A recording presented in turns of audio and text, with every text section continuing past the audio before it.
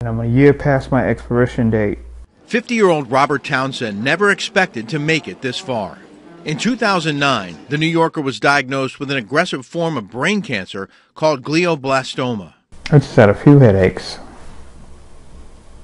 Nothing major. I mean, I'd had headaches before. For many patients with glioblastoma, survival is measured in months. So Robert underwent radical surgery to remove the tumor and started chemotherapy and radiation treatments. But by 2012, the cancer was wreaking havoc on his health again. You could see like his face was like swelling, and like he has this little puffy thing that happens under his eyes, and it had extended into his cheeks and the whole 9 yards. Jack watched his once vibrant cousin fade away, drained from his treatments. Robert's oncologist referred him to Dr. Samuel Goldlust at Hackensack University Medical Center in New Jersey, who thought a new device called the Novo TTF-100A could help. It uses alternating electric fields with arrays that are placed directly on the scalp, which works to kill tumor cells in a different way than surgery, obviously, and in a different way than chemotherapy or radiation.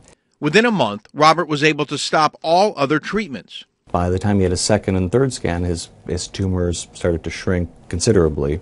And I think we're now at our fifth scan, and every one of the last 2 scans has shown a considerable improvement from the last. Patients are urged to wear the device for 75% of the day. Skin irritation on the scalp is a potential side effect. After seeing the dramatic change in Robert's quality of life, Jack says it's worth it. His mind is active again. His body's active again. There's not this fight now to just get up out of bed in the morning. I can get back on track for the rest of my life. For more information, check out novocure.com. I'm Rick Leventhal, Fox News.